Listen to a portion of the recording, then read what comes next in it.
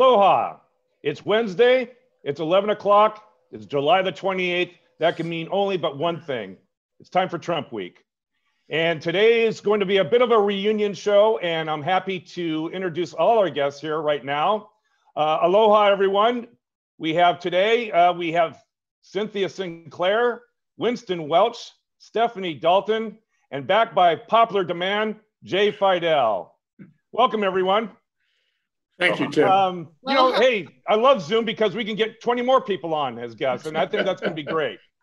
So we promise a lot of lightning round type of questions and answers, and let's get into it. The title of this show is Trump Stormtroopers Coming to a City Near You. And Cynthia, I'm going to go straight to you. And as you know, Donald Trump has sent troops. We won't say troops, we'll say military police. But he sent them to Kansas City, Missouri, Portland, Oregon, Seattle, Washington, Chicago, and Albuquerque, New Mexico. I don't think they've been invited. In fact, I know they haven't been invited, and they've been asked to leave. And Donald Trump and the head of Homeland Security, Chad Wolf, said, no, they're not going anywhere. They're right where we want them. Cynthia, you've been watching this on and off for the last week and a half. Your impressions, and clearly now they have legal standing to be there. We'll talk about that in a minute. But what are your impressions about these military police and some of the shenanigans they've been up to? Well, I think they're kind of paramilitary forces, in my mind, anyway. And I think that it is the same thing I've been talking about for months and months here on Trump Week, which is Trump is trying to roll out his martial law plan. And by doing it slowly, which is the way that just about every authoritarian regime has done it, to people don't really notice. Oh, it's just Portland. Oh, it's just Albuquerque. Oh, it's just, Ohio. And so they feel like it's separated from them. And the problem with that is then before you know it, it's everywhere. And it's too late to do anything about it. So I'm hoping that Americans will stand up and cry no more, because this is bad. Well, this is a fairly serious thing that you bring to the air here. And I guess the question is the purpose of sending military federal troops or police into all these cities, is that a direct result of, in case he doesn't accept the election results, and that he's going to want to do over, or worse yet, he's going to say it doesn't count and I am staying in office? I mean, what would be the purpose of him to declare some sort of martial law at this point? Well, he can say that there doesn't even need to be an election once martial law has been officially declared, because he can do whatever he wants then. And that's why I think he's got to do it slowly, because we'll realize what he's doing if he does it all at once.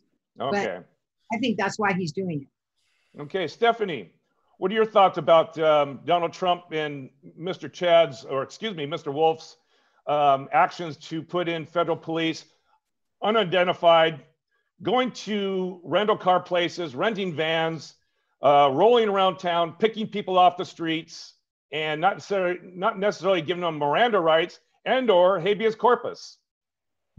So sadly, ditto Cynthia, and I wanted to make her point too, that this is about the election. This is not about whether he's leaving the White House. This is about November the 3rd. So as he ramps up this occupation of cities where there could be reaction, especially strong reaction, he will have reason to declare martial law as we get closer to the date. And that's why we won't have the election, because under martial law, you can't have that happen. So the election will not happen. And I noticed that in the hearings, somebody was asking, can the president change the date of an election? And the answer was that they didn't know. Why they don't know, and why that wasn't immediately looked up, whether he's got the right to change the election. But I think under martial law, your powers are quite expanded, so he would be able to do that. You can change the date of an election. What you cannot change is the date he has to leave office,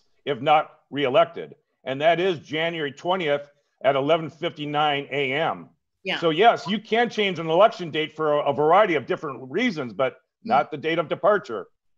Well, I think the date of departure is, as you say, set. I think that's a red herring. I think it's a waste of time, of precious thoughts and plans for what to do about a whole host of other things. If the Secret Service, as I understand it, cannot take care of it, we've got 4 services that could, and it can get down. It's not a problem. That to me is much more minor than the entire host Alrighty. of these others.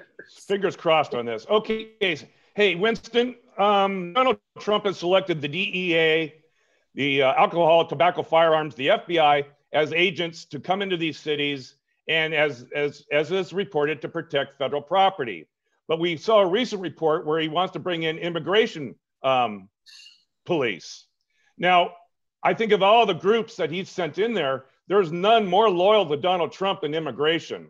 And I find that worrisome because now we don't have any critical thinking. We just have those that will take orders and never question any particular order, no matter how bad it gets. Your thoughts?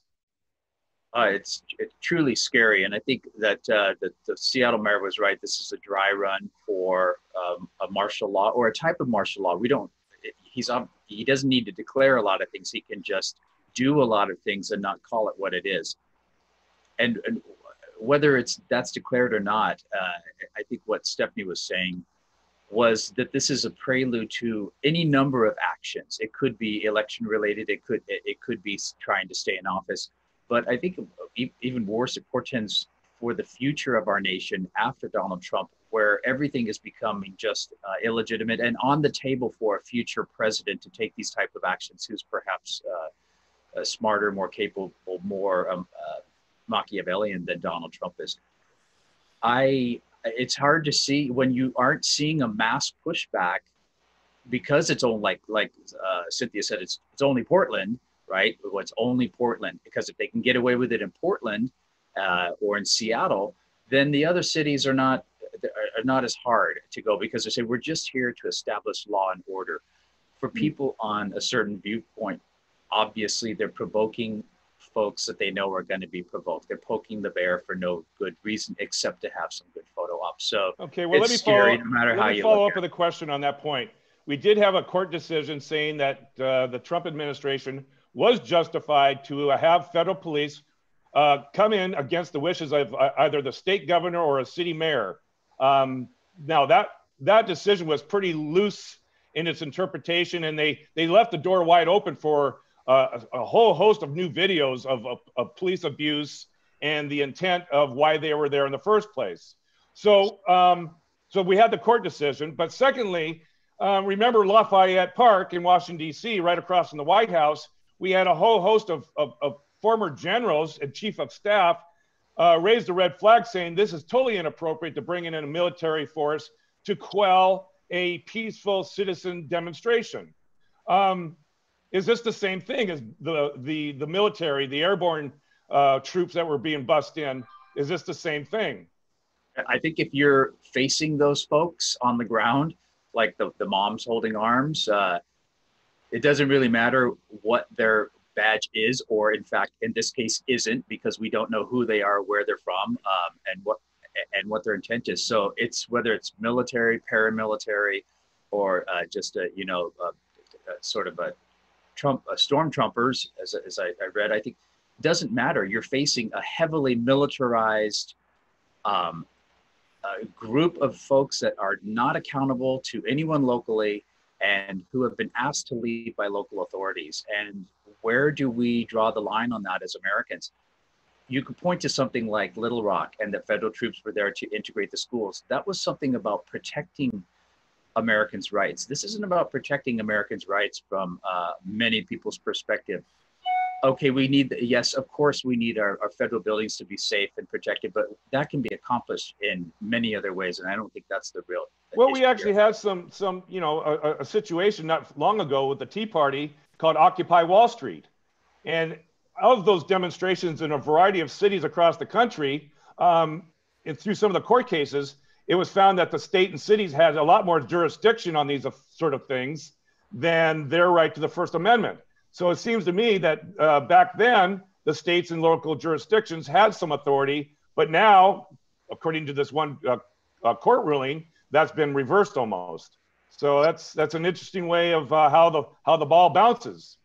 Well, it's just like when we were when you thought Jeff Sessions, oh God, and then at the end we were like, oh, Jeff Sessions, you're going to save us from Donald Trump at the very end, right? We thought, oh, he's actually. It's kind of like that you're looking at your goalpost shifts. Oh, it's suddenly over here. So we've been so bamboozled that it's hard to see reality for what it really needs to be, and we just need to keep our eyes on the ball, even though it's a very moving target. All righty, thank you, Winston. Mr. Fidell, so basically the court has said federal police are allowed to come in against the wishes of the governor or the mayor because their sole purpose is to protect the federal property. No, that was not the substantive holding. The substantive holding was that the complaint by the Attorney General of the state of Oregon was it missed the mark. There were flaws in it. Right. And this was more technical than anything else. It was not a substantive holding that yes, that Trump could bring these people in, and the judge left it open as to whether the Attorney General could refile that. But we haven't heard anything about a refiling, and that's a disappointment. A better Attorney General would have refiled the same day and met all the judge's concerns about it. But the bottom line, I think that Trump is testing. He's always testing, as psychopaths do. He wants to see how far he can push it. He wanted to see how far he could push it in Washington. He learned from Washington. He learned from that general, what was his name, Milley, that it's not a great idea to bring the armed forces and the Joint Chiefs of Staff in on something like this. My guess is that in the case of Oregon, he tried to get the Army in, but they said no. The Joint Chiefs said, no, it's not our bag. Then he organized the thing with these phony paramilitary. And they're not military. You counted off the number of the groups that are in there. They're not military. They're various sources of, I guess you could say, police. That's why they had the label. Well, and here's where the cases go, because they're probably not well trained in crowd control. They're coming It's not that, Tim. It's not that. He's learned by the press. You know, he follows the news, and he follows where he succeeds and where he fails, where he gets pushback. So he wants to go in there and dump on the state and dump on the city, and if possible, separate the city and the state. You know, he's into chaos. The more he believes, rightly so for him, that chaos works in his favor. It's going to work to help him win. He wants to show that he can dominate the streets. That's his word. He wants to show his base that when he says he's going to do law and order, he's going to do law and order. It doesn't matter what the justification is. He had to find something, just like Barr had to find things yesterday, justify his actions, and he did. But I would go with, I think it was Stephanie was saying wisely, maybe all of you have been saying wisely, that this is just a warm-up. I agree with you, Winston. He's not going to call it military martial law, but it will be martial law in November. And he'll do something outrageous before the election. There'll be the same people or many more people in the streets.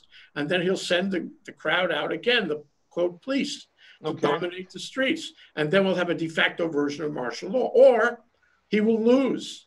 He will lose, and he will claim that, you know, it's a rigged election and all that. And the same people will go out in the streets. We will have this again, if not then, but before then and then.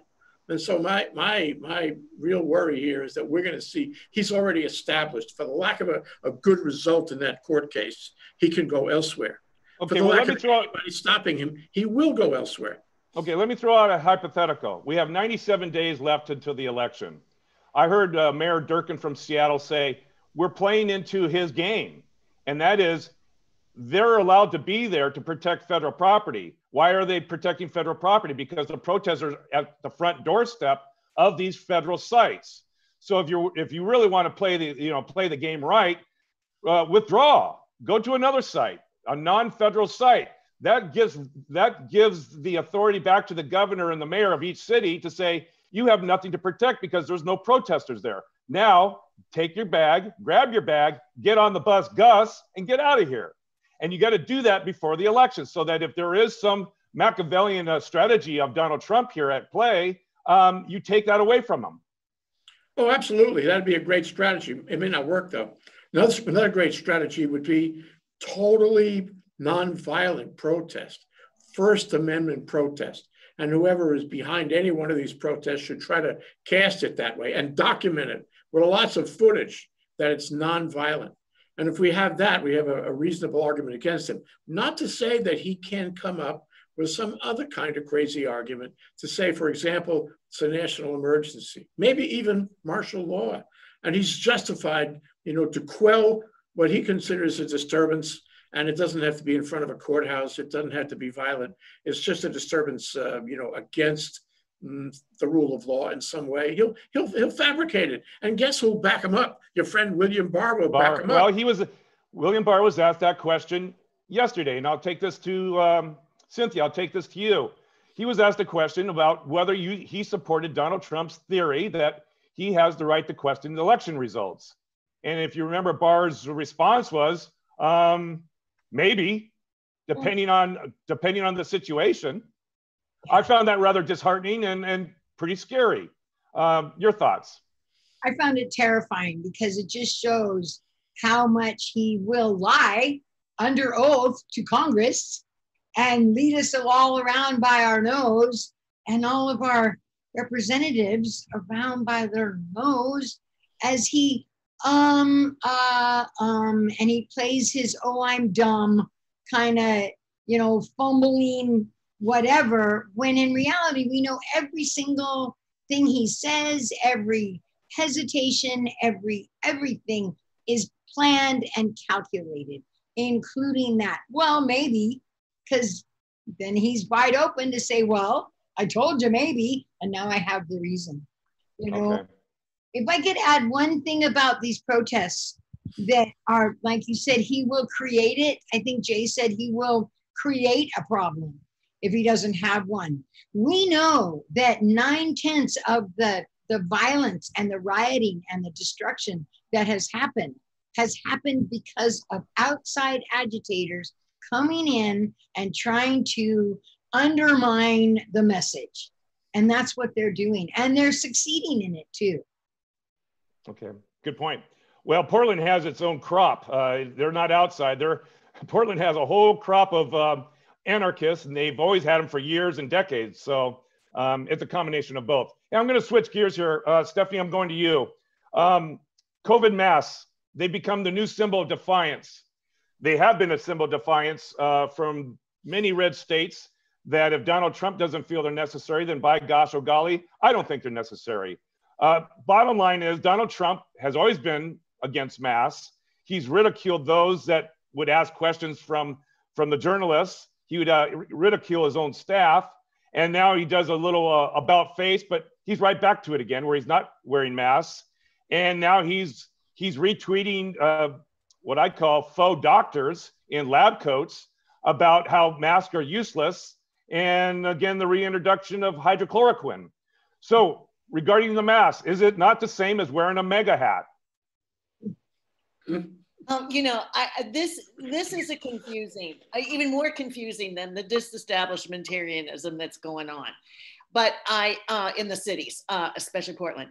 But he's on the surface of all of these things. He's only on the surface on everything because he doesn't have any deep knowledge or schema about anything, especially what he said he was going to have it for. But anyway, and that's one of the reasons he's not appreciated by the public, because he doesn't have any deep knowledge at all, whereas of course Fauci does.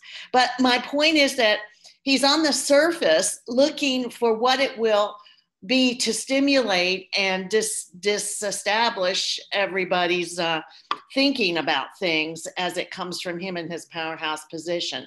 So he's of course, and this gets into the main point, which is he's totally protected at all times. He is constantly protected and checked, and he's safe. He is safe. He's walking around in a bubble. So let me interject something here, if I may. Why? I mean, the polls show that 70% of Americans, be it GOP, be it independent, be it Democrat, they say that we're not going in the right direction of handling COVID, and masks may be the answer to reduce it. Why would he go against a 70% or a 68% polling that's consistent, showing that he's on the wrong track for how he's dealing with COVID? Why would he do that politically? with 97 days left in our election cycle. Well, he's not going to be able to say he's wrong ever. That will never, ever happen. So he has to negotiate his way around that. Yeah. Anyway, go ahead, Jay. Go ahead, Jay. You know that he's negotiating with the state of Oregon right now. In fact, I think they reached an agreement to pull the federal police out. Okay. And what he does, I mean, if you go back to his real estate life in New York, what he does is he takes an outrageous position, he waits for the feedback, and then he adjusts. And I suggest to you, we can see what happens, that as we get closer to the election, you're going to see him change these views. You're going to see him try to turn that 70% and look good and try to get the 30%. His chance was last week, and he tried it. He said, yeah, I don't have anything against anyone wearing masks, and that's a good thing. And I get tested all the time. So, you know, we have a different rule set for Donald Trump. But he said, I think it's a good thing, and I think it's probably something people should do. So that was last week. And then this week, he is retweeting crazy videos of just the opposite. And why would he do that 97 days before an election when the polls clearly show that people do support the idea of masks for the most part? He can't do it. He can't hold on to a principle or a stance. He can't be consistent, and he certainly can't admit that he's wrong. So I think that that's established by the Nice's book, and of course by all the other analyses and diagnoses of him by many, many experts over time. So knowing he's got to win. I'll buy that because about 2 shows ago, I relayed a story about an HR director years ago told me, Tim, never try to make rational sense of an individual that has no rational sense. And going to you, Winston, if we're dealing with something that's organic, as Mary Trump has opined about from direct observation, she's a clinical PhD psychologist and had years of observation. She certainly doesn't suggest it. She explicitly states that Donald Trump has organic personality disorders, and that's who we've elected. And so we try to make sense of what he does and why he does it, but does it really come down to the fact that he's organically disabled? Well, you know, she's a clinical psychologist and his niece, so I will defer to her on some expert opinion from a personal and professional nature. And I think any casual observation shows you that there's something going on there. But even if that's the case, he is very easily manipulated by people around him to carry out their agenda. I noticed that what's interesting is that, you have John Yoo wrote a piece in June 22nd article of the National Review, basically about the DACA ruling of the Supreme Court, saying that a president can impose policies without presidential approval, even if they violate the laws. And now Mr. Yoo told The Guardian yesterday that he is talking to the White House about how he will help them bypass Congress to impose their own policies. So no matter what those policies may or may not be, we're seeing a lot of manipulation here by groups wanting to get their people in the courts. I don't think Donald Trump has an ideological bone in his body. Like Stephanie said, the Republican National Committee yesterday endorsed condemning marriage equality for same-sex marriage, even though this is like 3 out of 5 Americans, 2 out of 3 Americans support this, but they have come against this now because that's one of their things. Abortion is another one. Whatever it is that you think it is, that's your issue, and you can get it in his ear, and that's going to help him, it will get advanced. So there's a lot of agendas here going on.